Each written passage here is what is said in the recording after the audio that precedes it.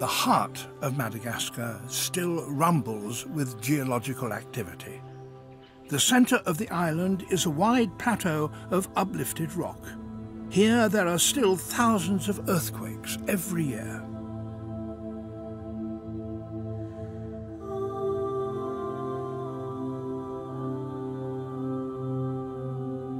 Over eons of time, millions of these tiny earthquakes have torn a vast hole right in these central uplands, forming this, Madagascar's biggest lake, Lac Alaotra.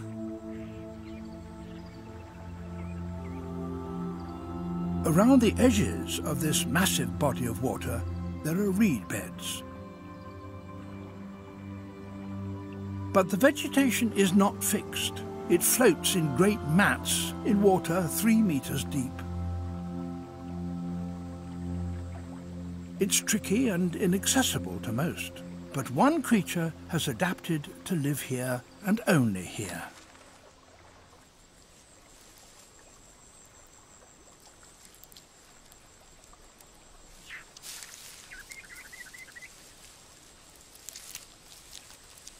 This is the Lac Alaotra reed lemur. Not only is it small enough to climb the thinnest reeds, it can also survive on a diet of tough grass. Unusually for a primate, it lives its whole life over water, and it only lives on this one lake.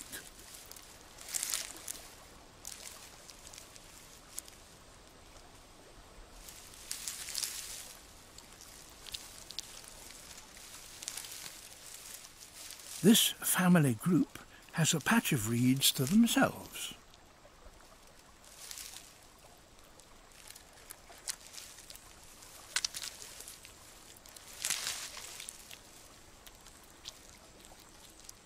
But they have a problem.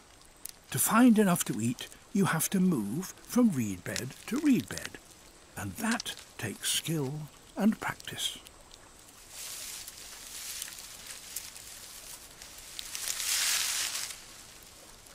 These lemurs can swim, but they prefer not to. So they have developed a special technique for crossing the reed beds without ending up in the water below.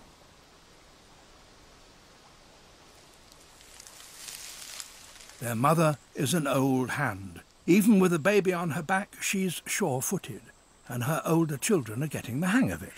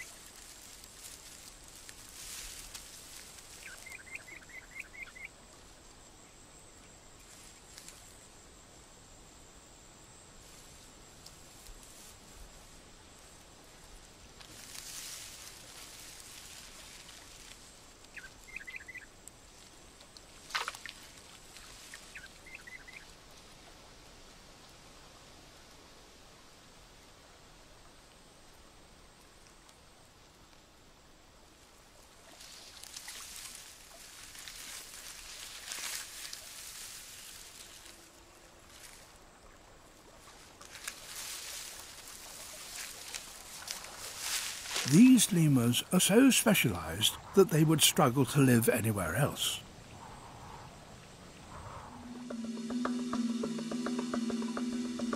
Much of Madagascar's wildlife is secretive and a challenge to find, let alone film. The team were keen to tell the story of a little lemur that only lives on this one remote lake. There are very few of them left because they've long been hunted, and the reed beds where they live are being cut down. But in one village on Lac Alaotra, the local people have made strenuous efforts to save the reed lemurs, and they knew where they might be found. Field assistant Jonathan Feely and cameraman Gavin Thurston set out with local fisherman and wildlife guide Indrina Rajahansen, who spent many months following the lemurs. The team wanted to film its specialised way of moving through these floating beds of reeds. Easy for the lemurs, not so easy for a film crew.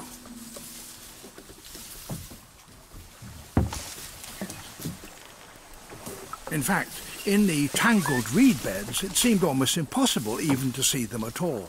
They're so nimble, they simply melt away into the reeds. The team negotiated the channels in an attempt to trap them down.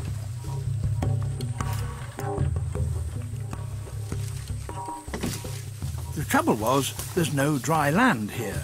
Gavin would have to try and film them from a canoe. Following a cyclone, the lake was deep and the water particularly choppy.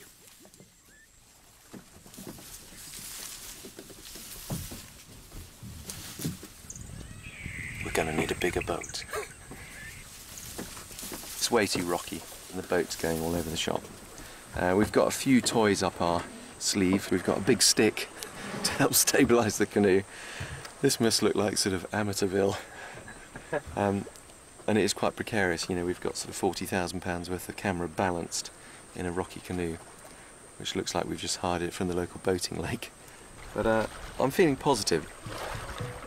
It was back to base for Plan B. Gavin and Indrina decided to build a platform, but it would have to be very carefully designed. Excellent. It turned into quite an undertaking.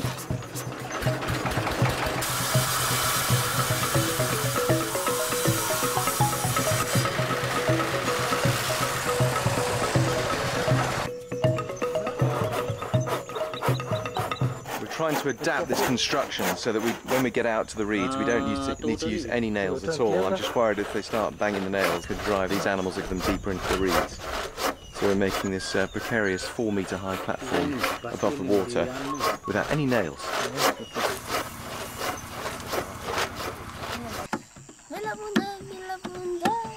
At dawn the next day, the platforms were loaded up to be taken out to the reed beds.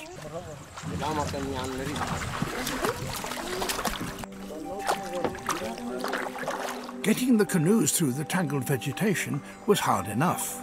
Moving through with the platforms was a different matter.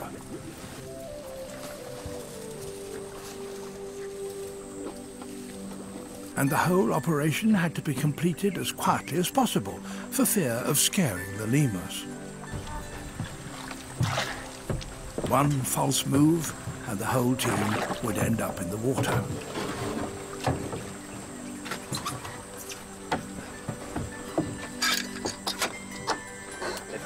At last, a clear and stable view through the reed bed.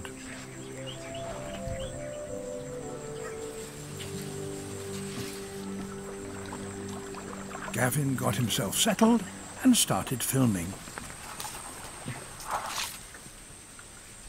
But it wasn't easy. The very thing he wanted to film, the lemurs on the move, was limited by the fact that when they moved off, Gavin could only wait for them to return. This is quite frustrating, really, because it doesn't matter how much experience you've got. With something like this, filming from the boat was too wobbly, and working off the platform, you're literally stuck in one place in the hope that they'll come within sight. I think we'll get it. In between that and this sort of cyclonic weather. Just as they'd got set up, a storm was rolling in. The last place you want to be is on a lake, in a canoe, in a thunderstorm. So they paddled back as quickly as they could, and then could only wait for the storm to pass. That took 3 days.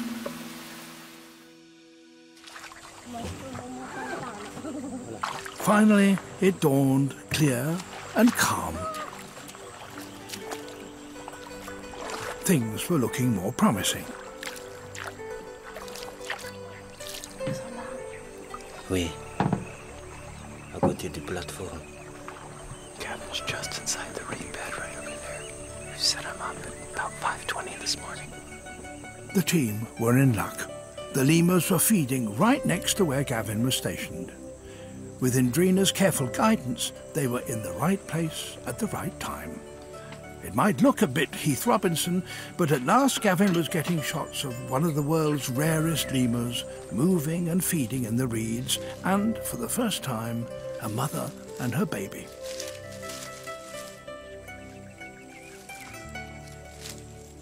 But even after 10 days, they were still unpredictable.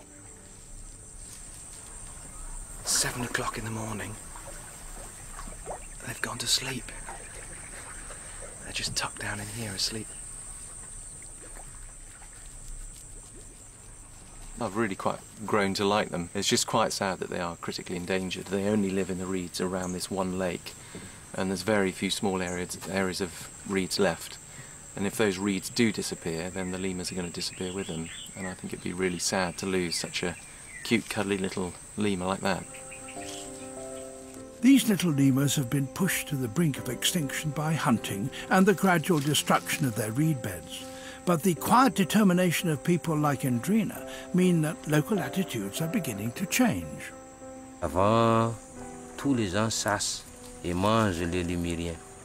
Mais maintenant, c'est plus ou moins protégé parce que les gens sont sensibilisés et protègent cet lémurien parce qu'il est spécial, seul spécial dans le lac. C'est ça. Madagascar is one of the poorest countries in the world. It's as much as most people can do to earn a basic living from the land. And yet it may be the passion and involvement of local people that is key to preserving its unique and increasingly fragile wild treasures.